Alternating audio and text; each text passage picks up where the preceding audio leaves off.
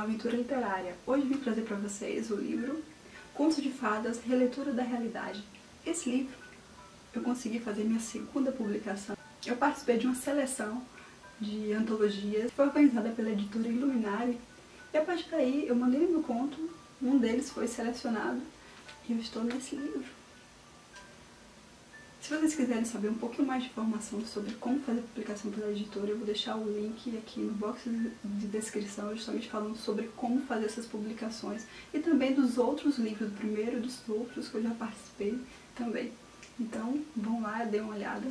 Mas falando sobre esse livro aqui, esse livro, como eu falei, Contos de Fadas, Releitura da Realidade. O próprio nome já diz, mais ou menos, já dá uma ideia do que trata esse livro.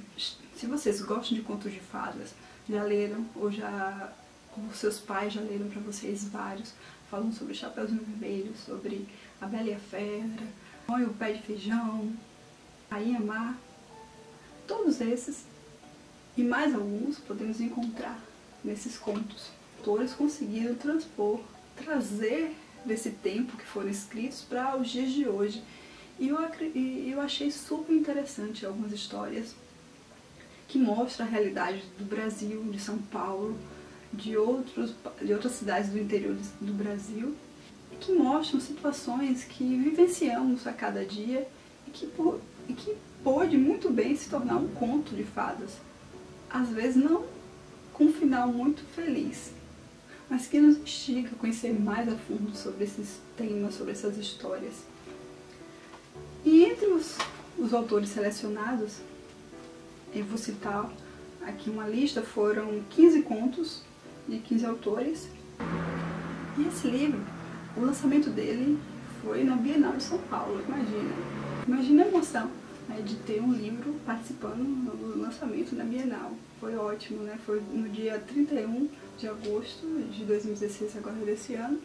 Esses contos, eu vou ler para vocês a relação de participantes desse livro com seus devidos contos, que é a Cinderela a Perdoe-me, de Bernardo Marcelo, A Verdadeira História de Chapeuzinho Vermelho, de Carol Palucci. O terceiro conto foi a Chapeuzinho Vermelho, que, né, tem agora com uma forma diferente de abordar esse tema, Fernando Nunes. O quarto conto, Rumpelstiltskin, será que pronuncia assim? Gustavo Cruz. O quinto conto, As Entranhas de São Paulo, de Humberto Lima. Sexto, A Branca de Ouro, de Isabela Mião. O sétimo, Amanda Dunk e o Livro das Fábulas Sombrias, de Jonathan Henrique. Oitavo, A Bela e a Fera, de Kathleen Galdino. Nono, Era uma Vez, de Lisa Hallowell. O décimo, Rainha Mar, que foi o meu, que nesse conto eu procuro colocar Rainha Mar, né, uma história por trás dos fatos, que no caso eu tento mostrar que a rainha ela não é ruim totalmente, ela tem uma explicação por ter cometido determinados atos e por ter se tornado quem ela se tornou. O próximo conto foi de Ecos de um Pé de Feijão, do autor Lucas Carvalho.